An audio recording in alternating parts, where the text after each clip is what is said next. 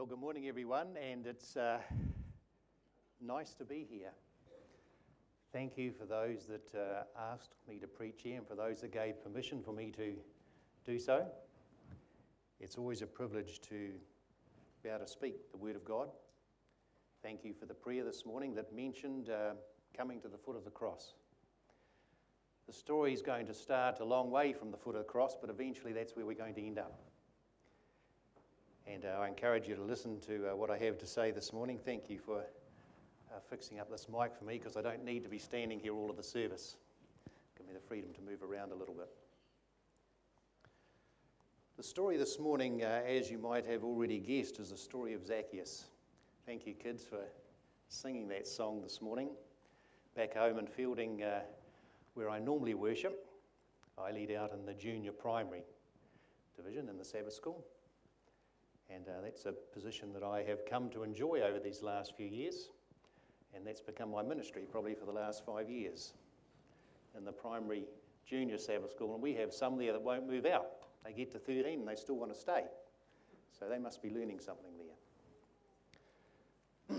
Our story this morning starts from a couple of young parents.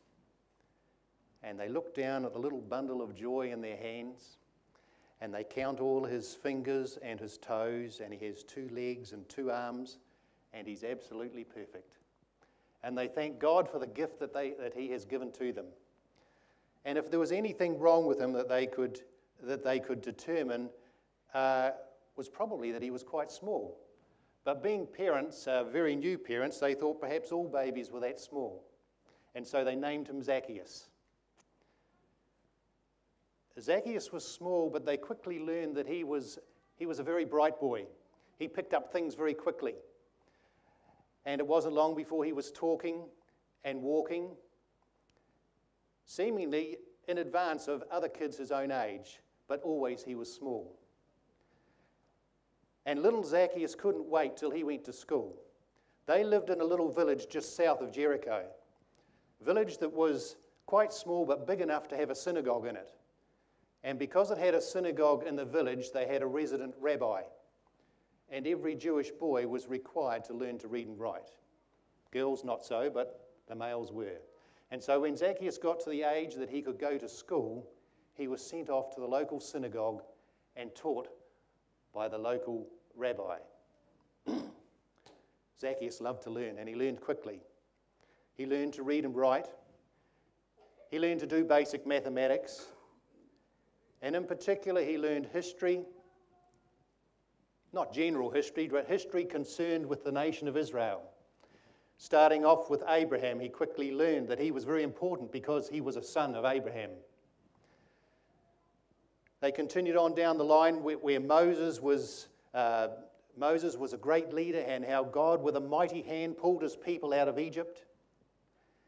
He learned about the great days of Israel, when they had King David and King Solomon, and when those kings ruled a large amount of land there in the Middle East.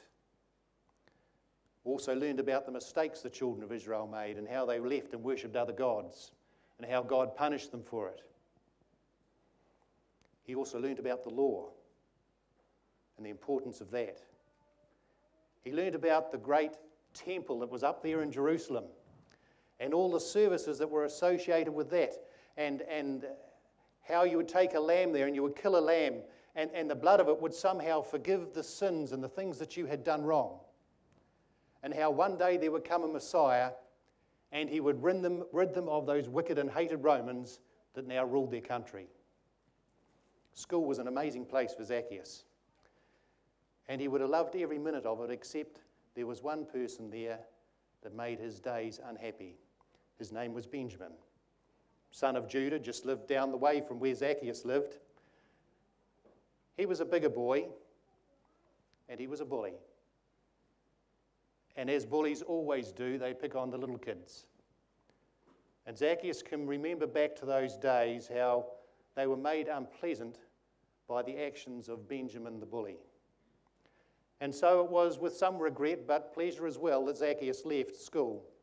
And at the age of 12, he was now considered a young adult.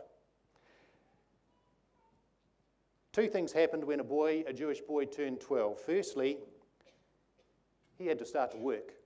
He had to learn to do something. It might be like the great Apostle Paul. Perhaps he had to learn how to be a tent maker. It might be like Jesus himself. He had to learn to be a carpenter, joiner. Whatever it might be, he had to start his apprenticeship at the age of 12. There was something else that he had to do that he was now able to do, and that was he could go to the Passover. That was always, of course, up in Jerusalem. He'd never been to Jerusalem, although it was not all that far away. They would just walk to Jericho, which was only a few miles away, and then Jericho to Jerusalem was only 15 miles away. But being a young boy and having to walk, he had never been there.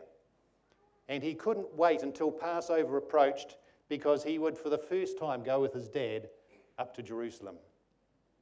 The day came, and they got up early that morning, and they walked across to Jericho. As I said, was not far away, and they had to do the walk in a day. Jericho to Jerusalem was a long, hard trip. 15 miles, and of course none of us here probably walk 15 miles in an ordinary day, unless you're training for some marathon or something like that. But in those days, that wasn't all that big a distance, but this was made the more difficult because Jericho is 800 feet below sea level. Jerusalem is 2,400 feet above sea level. So it was a climb of 15 miles, climbing over 3,000 feet. They made their way across to Jericho, where groups were gathering. Other people were making the same journey this day. And they travelled in large groups because it was a dangerous road. Jericho to Jerusalem was a dangerous road. Robbers and highwaymen lived amongst the rugged terrain there. And they waited till their group was big enough, and they all went together. And they made their way as the day progressed. Eventually they got to a little town called Bethany. And then as they continued, that meant they were getting close to Jerusalem once they reached Bethany, only 2 miles to go. They went through another little town called Bethphage. And as they rounded the corner of Bethphage, they could look out across the valley, and there was Jerusalem. The beautiful temple which he had heard so much about. The other beautification programs that King Herod had started were there too, the king's palace. And they could see the shimmering light of the afternoon sun shimmering on that beautiful white stone temple. Zacchaeus was extremely excited. There were hundreds and thousands of people there. In fact, Josephus tells us that on some Passovers, up to 2.5 million people crowded into Jerusalem. Now, Josephus sometimes exaggerated things. But nonetheless, we know that in AD 70, when the Romans took Jerusalem, 1 million Jews died in Jerusalem. Now, Jerusalem in the old days was not all that big. About 2 kilometres long, 1.5 kilometres wide, and they squeezed millions of people into that city. Of course, there was not enough accommodation for everybody. Many of them lived for those few days outside the city gates, built themselves little shelters. Zacchaeus and his dad went to the temple service, and Zacchaeus watched as their lamb was killed, as their lamb's blood was collected, and as their family sins were atoned for. Zacchaeus couldn't quite work out how the lamb was going to be the Messiah, because he thought the Messiah wasn't going to die and was going to grow to be a great military man. He had trouble working that one out. But nonetheless, he went back home, and every year after that, he went up to the temple. The years rolled by, and Zacchaeus eventually decided he wanted to leave his little village. And with his father's permission, he left and went to Jericho. He wanted to venture out into the world a little bit more. And he wondered what work he might do in Jericho. He wasn't a big man, but he was a smart man.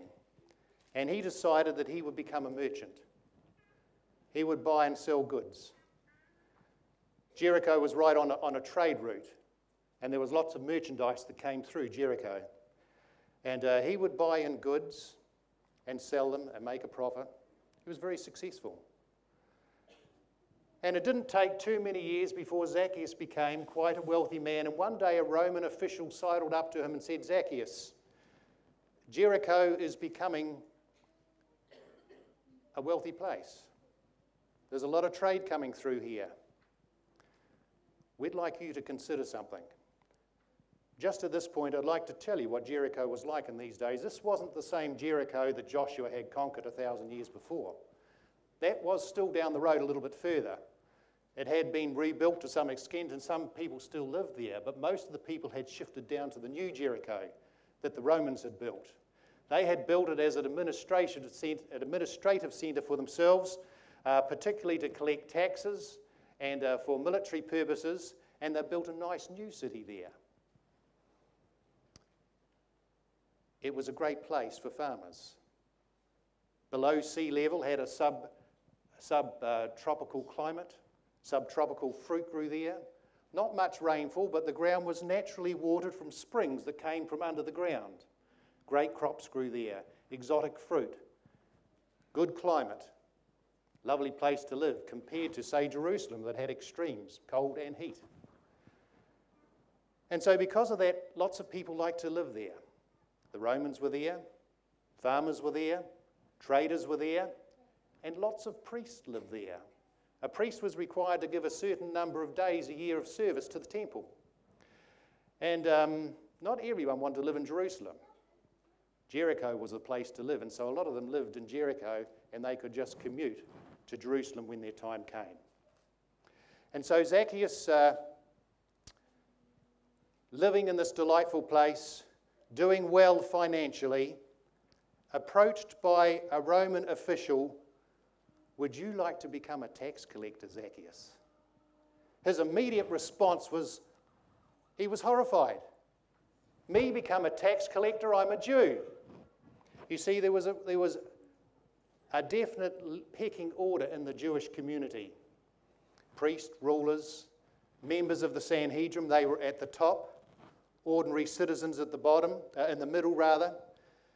And at the bottom there was prostitutes, lepers, Samaritans, Romans, and tax collectors. Tax collectors probably at the bottom of the heap.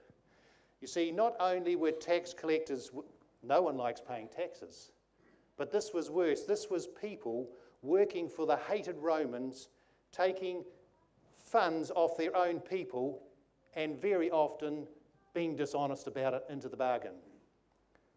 Zacchaeus thought about that. One of his great desires was to be wealthy. This would help his cause. But there were going to be some side effects. He would be instantly excommunicated from the local synagogue. He would no longer be able to go to church. He would no longer be able to go to the temple up there in Jerusalem to Passover or any of those other events. He would be excluded. He thought about that for a bit and considered that. He finally decided that there was quite a few things to consider, and he said to the Roman official that had sidled up to him, "I'll have to think about this overnight. I can't make that decision right now." And he began thinking about other things. He would lose his friends. His good Jewish friends would have nothing to do with him. They would spit on his shadow on the ground as he walked past. He could no longer live in the section of Jericho where he now lived. He would have to shift. And he began weighing those things up. The synagogue was important to him, but he'd become a bit disillusioned over religion over the last few years, particularly the Jewish religion. He'd seen the way the priests behaved in his local city. He'd seen the way that they used to, in their hypocritical way, say one thing and do another. He saw their acts of dishonesty, particularly when he went up to the temple in Jerusalem. He saw how they sold young lambs that were supposed to be perfect and they had blemishes, selling them for exorbitant prices. He noticed how they shortchanged people when they changed their currency from the ordinary Roman currency into temple currency. He saw some of the things they did in private and then preached something else at church. He hadn't been to Passover for a number of years. And he thought, I could actually do away with that. I wouldn't miss that all that much. Yep, I could stop going to church. His friends, well, many of them were fair weather friends anyway. He was wealthy and they only hung around for his parties. And yep, he could shift from where he was. He'd shift into a better part of town. He'd shift over into the Roman side and live with them. And so he went back to the official the next morning and said, yes, I'll take it. He had to pay for it. It was like a franchise, perhaps like a McDonald's franchise. You didn't just become a tax collector, you had to buy the franchise. It cost Zacchaeus money, but he knew that he would be well rewarded. And so he set up his tax collecting booth there in one of the gates of Jericho. People came through. Zacchaeus, because he'd been a merchant himself, could quickly evaluate the price of the goods. He'd now gone from poacher to gamekeeper. He knew how people tried to conceal the real value of the goods, and he could find them out. And he would quickly evaluate the goods and determine the amount of tax that had to be paid on those goods. He would add his legal commission and request the money. And this went well for the first few weeks. And one day, as he was there on his desk, writing up the records for the Roman government to check, to make sure that he was giving them their fair amount, sitting there doing his work, not taking too much notice of the people that were coming through, a man came up. He called out, name please, Benjamin, father's name, Judah, and he raised his eyes just quickly. He remembered that name. He even remembered that voice. And as the eyes connected, he quickly looked away, pretending that he never recognized who was standing in front of him. Benjamin, son of Judah from his childhood days. And quickly those thoughts of how that bully had treated him at school came into his mind. He got up out of his chair, pretending not to recognize him, quickly checked the goods that Benjamin was bringing through the gates of Jericho, went back down and sat at his desk, did some calculations, and determined in his mind that Benjamin owed him 1 silver bit. And he hesitated for a moment, and he suddenly blurted out, "That'll be 2 silver bits." Benjamin, pretending not to really care about this whole process, as Zacchaeus looked into his face, he saw his face visibly change colour to a bright red. He saw his fists clenched tight. And Benjamin took steps to him. "Why, Zacchaeus, you little weasel, you..." And he stopped mid-sentence. As the 2 Roman guards that were there helping Zacchaeus suddenly dropped their spears, one pressing none too lightly against the neck of Benjamin and the other one pressing against his stomach. Suddenly Benjamin realised he was a split second away from death. You see, the Roman guards, they could care less about killing a Jew. All of them were troubled as far as they were concerned. Another one would not matter. No one would ask any questions. A Jewish trader not paying his tax, nothing would happen to them or to Zacchaeus. Suddenly Benjamin realised he'd overstepped the mark, and he took 2 steps back. And the soldiers said to him, "You heard the man, 2 silver bits." Benjamin put his hands beneath his robes and fumbled. His hands were now shaking. And he found 2 coins. He pulled them out and cautiously stepped forward and put them on the table. There are 2 feelings you can have when you do something wrong. One is instant regret. I wished I'd never done that. And wished you could take back the time and take back that action. And the other feeling is, I got away with that. I feel good I could do that again. The second feeling was the one that Zacchaeus had. You see, at last, even though Benjamin was always going to be physically much stronger than Zacchaeus, Zacchaeus realised that real power was not in your size, it was in money and position. And Zacchaeus now was the most powerful man. Benjamin was no longer the bully. Zacchaeus could now be the bully. And a sense of satisfaction came over him and realisation that Zacchaeus was becoming wealthy, but he could become even more wealthy. He knew the other tax collectors did this as well. He knew they overcharged. And at the end of the day, he took out 2 copper coins and gave 1 to each of the soldiers, greasing their palms well.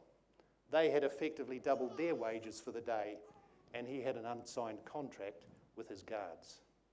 They would assist him in future operations. Zacchaeus continued to grow wealthy until, again, a Roman official sidled up to Zacchaeus and said, "Zacchaeus, we have been observing what you are doing here. You are efficient, your records are good, you do your job well. We would like you to become chief tax collector in the whole of Jericho district. This was not a hard decision for Zacchaeus. He didn't have to consider much. It was only the price, really, that he had to consider. He would not only be collecting from one tax booth now, he would be collecting tax from all the booths in the Jericho area. He quickly accepted. The days went by quick enough, and Zacchaeus, in his new position, was pleased with the way things had gone, but as the days rolled by, he realised he had reached the peak in his world. He had hit the top of the world. There was nowhere more for him to go. He had always aimed for great wealth and position and power. He now had them, and he was dissatisfied. What he had been seeking was not really what he had been after, he discovered.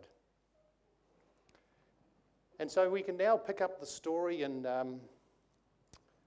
Luke chapter 19. Actually, we won't go there just yet. We'll go to Matthew chapter 3. Because round about this time, it tells us, in those days John the Baptist came preaching in the desert. I'm now in Matthew chapter 3, verse 1. Saying, "Repent, for the kingdom of heaven is near. This is he who spoke of through the prophet Isaiah, a voice of one calling in the desert, prepare ye the way for the Lord." People that came through the gates, and Zacchaeus was the first one to hear the local gossip and news as they came through the gates. And Zacchaeus heard about this John the Baptist. They were saying he might be the Messiah. This was the one that he'd learned about in school all those years ago. This could be the Messiah. And out of curiosity more than anything else, Zacchaeus took time off work and went down to the Jordan River, where John the Baptist was baptizing. Wasn't far from Jericho, about 5 miles. Wasn't far for him to go at all. And so Zacchaeus went down there one day, and he loved what he heard. As he approached John, there was John the Baptist, not the sort of man that he was expecting, a man rather roughly clothed in very common sort of clothing, a man with a big beard and hair that hadn't been cut for a long time, but he had a booming voice and a certain amount of authority about him that Zacchaeus hadn't heard from a preacher before. And John the Baptist was preaching a repentance message, Scripture tells us, preaching against the ills and the wickedness of society. And John the Baptist saw a group of priests, Pharisees, and Sadducees standing there, and he really ripped into them. He said, "You're nothing but a nest of snakes, a nest of vipers. I know what you get up to. You are dishonest. You are hypocrites. You say one thing and you do another. You're meant to be the spiritual leaders of Israel, and you're nothing but a nest of vipers." Zacchaeus loved it. I could have told you that, John the Baptist. I've been saying that for years. I haven't been to church for years. It's exactly what I said. Zacchaeus went back to his tax collecting booth and decided he wanted to hear more from John. And he went back down to Jericho, went down to the Jordan River on a number of occasions. And one day when he was there, someone asked the question, "What about tax collectors?" Well, that was him. And John the Baptist said, "You are entitled to collect taxes and your commission, but you're not entitled to take any more than that. Be honest in your dealings." Someone else asked the question, "What about soldiers?" The 2 soldiers that were always with him, they had to protect him. He was a disliked man. They said, "Soldiers, you shouldn't take bribes. You shouldn't beat up on people just because you've got the power and authority of Rome behind you." And Zacchaeus went back, and if you read the chapter in Desire of Ages and the chapter in Zacchaeus, Ellen White tells us that at that point Zacchaeus realised he needed to change his life. He went back to his tax collecting booth and stopped being dishonest. He had accepted the message of repentance. And many times he went down and listened to John. He became a follower of John's. And then the day came when he was down there, and he was there that day. And John the Baptist was preaching against King Herod. Wasn't really a king, he was a tetrarch, but people sometimes called him king. King Herod, or Tetrarch Herod, Herod Antipas. There are a number of Herods round about. Herod the Great was his father, died 4 BC. And his father had a number of sons, 3 of them who took over his kingdom. Herod Antipas was one of them. He had another brother called Philip. And Herod Antipas went to visit his brother Philip and quite liked the look of his wife. So much so that he had an affair with her and decided he would kill his brother Philip so he could have her for his wife. So he did that. The Jewish people were outraged. King Herod was sort of a mongrel breed of Jew. He was an Edomite. They could sort of claim lineage to Abraham, but lots of heathen blood was mixed with them. The Roman people had put him on the throne, and they hated that. They hated the Edomites. He wasn't a proper Jew, and they hated the way that he was flaunting his adultery in front of them. John the Baptist decided to preach against that this day, and his usual powerful way condemned King Herod for what he was doing. He should put away his wife, who was actually his niece. What he was doing was completely wrong. Herod wasn't there, but he heard about it. The next day he sent his soldiers down, and John the Baptist was arrested. You know that story, and that's another story. Eventually John was killed. He was beheaded. Zacchaeus heard about that, and he was distressed. He had started a spiritual journey. Now where was he going to go? He was a follower of John's. Even though he had started to reform his life, there were still things. He didn't feel he had arrived. There was something missing. And then he began to hear news coming through the gates. Jesus of Nazareth. He'd heard about Jesus of Nazareth. He'd even been through Jericho a number of times before, but he hadn't taken much notice of him. He was a follower of John's. He was placing his hope that John might be the Messiah. Now this Jesus, he'd heard great things about him, great miracles, and he'd heard that Jesus was on his way to Jericho. This might be his chance. He would see if he could see him. And on the day that it was rumoured that he was coming, he could see a cloud of dust in the distance walking towards Jericho. There must be a great crowd of people to raise that much dust, he thought. This must be Jesus. And he left his tax collecting desk and raced out into the countryside there without really thinking what he was doing. He got close to the crowd there and suddenly realised the crowd was big. He was short. He was never going to see Jesus. And then he remembered he had just passed a sycamore tree on the way out here. They had the habit of growing long, low branches. And he remembered there was a branch right over the road. He could run back and he could climb into that tree and he would have an elevated view of who was coming past. He did that and he waited, clambered up the tree in a rather undignified way and sat in the tree waiting, hoping no one would even see him, I suppose, not really thinking about it. And there the crowd came closer, and as he looked at the crowd, he looked at someone who might be Jesus. He didn't really know what he looked like, so he was looking for a well-dressed person, maybe a big person of military-type capabilities, maybe a kingly-looking person. And he looked around and he saw people in the crowd that sort of fitted that description, but he could tell they weren't the leader of this group. And then his eyes set upon a man of average looks, of average build, with average clothes on. But there was no doubt about it, this was the leader of the group. This was Jesus that he had been looking for. And as the crowd got closer, Zacchaeus suddenly realised he didn't really have a plan. All he had a plan was of seeing Jesus. But as Jesus got close to him, he stopped right beneath the tree, looked up into the tree and said, "Zacchaeus, I want you to come down from that tree because I need to come to your house." Wow, that was much more than Zacchaeus had ever imagined. He didn't imagine that Jesus would want to come to his house. He only wanted to see him or at best talk to him. And then Zacchaeus' heart leapt for joy because he saw standing right beside Jesus someone that he knew. His name was Levi Matthew. He remembered him. He was a tax collector up in Capernaum. They had crossed paths before in their duties as tax collectors. Jesus had one of his close helpers who was a tax collector. There could be hope for him. The crowd began to mumble as Zacchaeus came out of the tree. Does Jesus really know who this is? This is the one at the bottom of the heap, the one below the prostitutes and the Samaritans. He's the worst of the worst. Notice when it's mentioned in Scripture, Jesus meets with sinners and tax collectors. They had their own special category. They were worse than anybody else.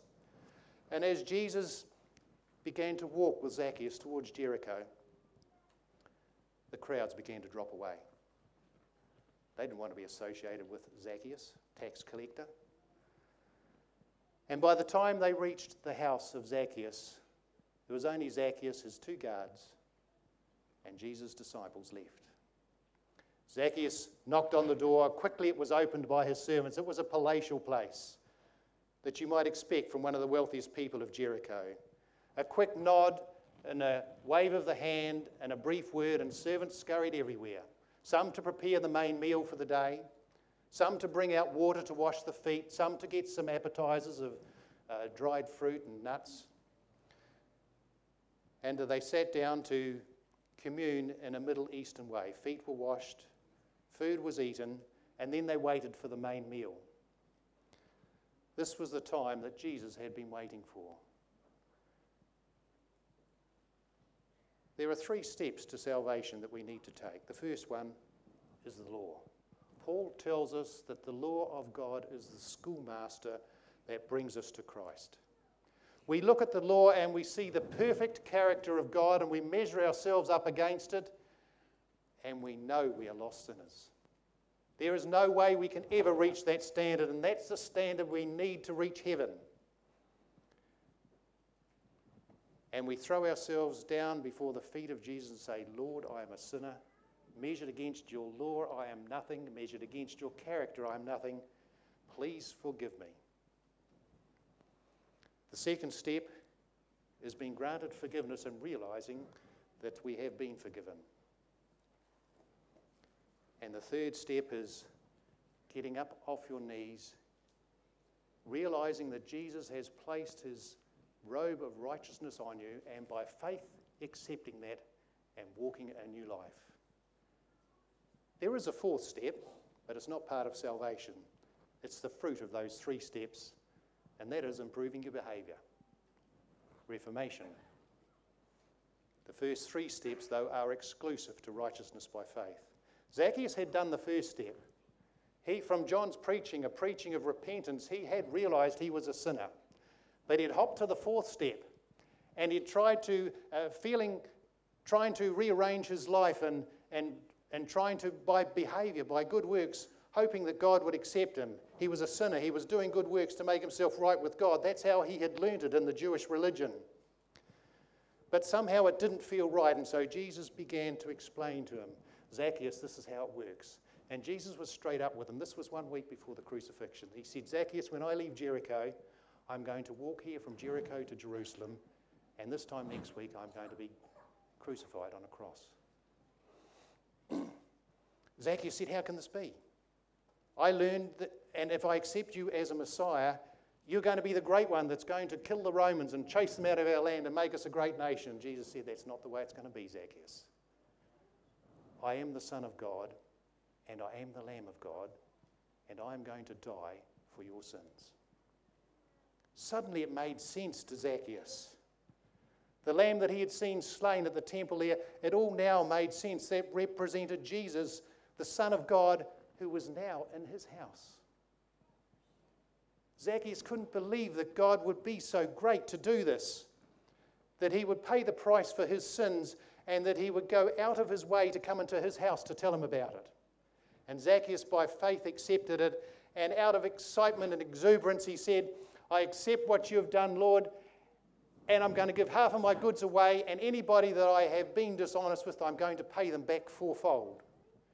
That was the extreme measure. When people did wrong, there was a Mosaic law that you had to repay them a certain amount. Sometimes it was twice, sometimes 3 times. Four times was the extreme amount. Zacchaeus says, I'm going to pay the extreme amount. And Jesus said to him, Zacchaeus, this day salvation has come to this house. You have found salvation today, Zacchaeus. And Zacchaeus knew now that that's what he had been looking for. Over all those years, how he had tried with wealth and power and position and even good works. But until he realized that his sins were forgiven and was willing to accept the robe of Jesus' righteousness, everything else was nothing. Jesus left Zacchaeus' house and he continued on his trip to Jerusalem, stopping at Bethany at his favourite friend's house, Mary, Martha and Lazarus. Zacchaeus' work was not finished though. He'd made a promise. That night he sat up late going through his record books, working out all the people that he had been dishonest to. Right at the top of the list there was Benjamin. All those years ago that he had paid Benjamin back for what he had done to him. And they made a list out with his treasurer that night, all the people that he might be able to find still living in Jericho. And early the next morning, before anyone went to work, knocked on the door of Benjamin. Benjamin came to the door looking rather dishevelled. He knew who Zacchaeus was, and with a scowl on his face asked him what he wanted.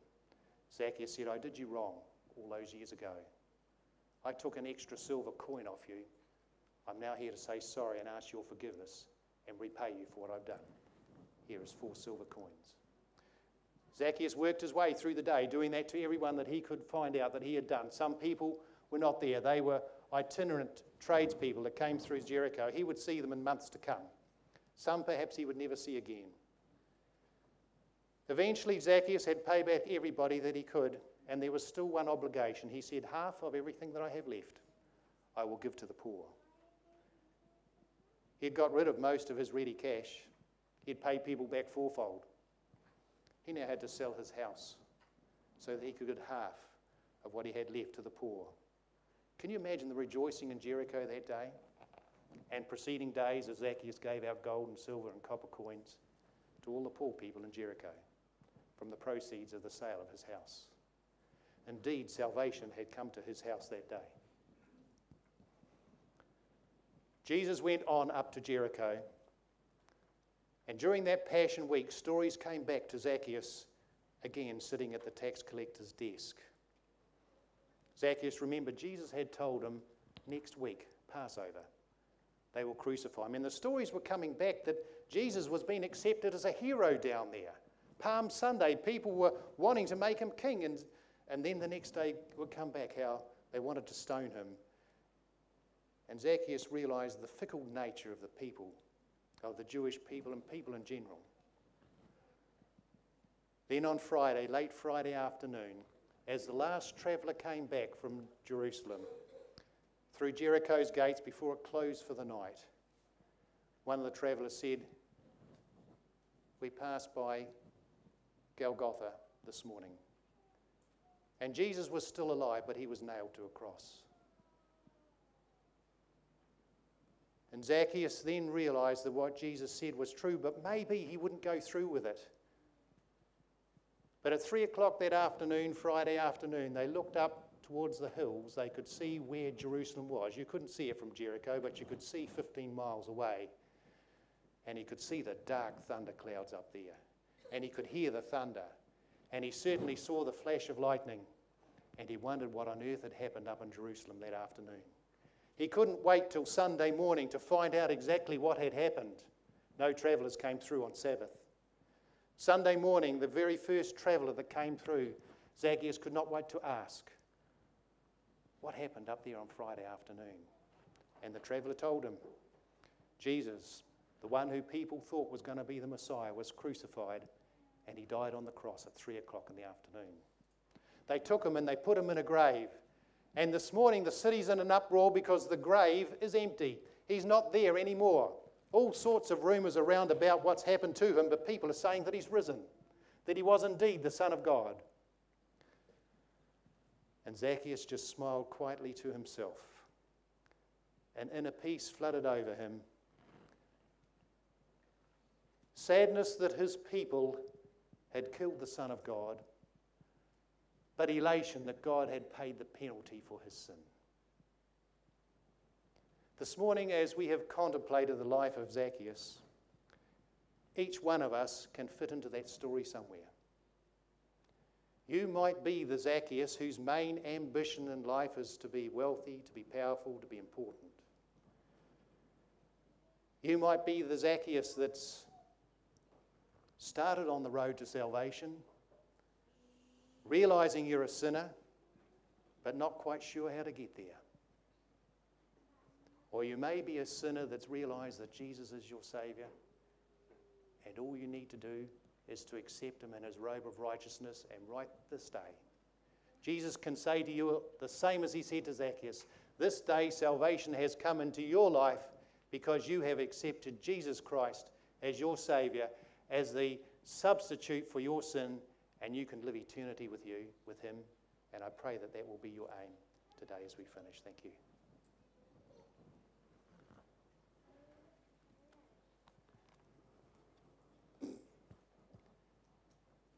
Do we have a hymn this morning to finish with? Okay, thank you.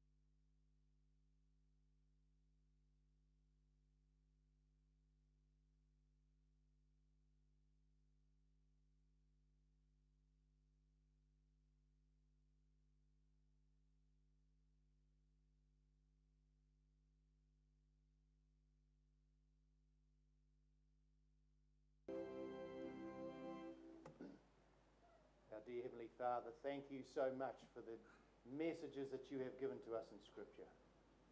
We thank you that you injected yourself into humankind race, and that you cared so much that you came down here to save us. And just like Zacchaeus, Lord, each one of us can have salvation enter into our hearts today. Today is the best day, Lord.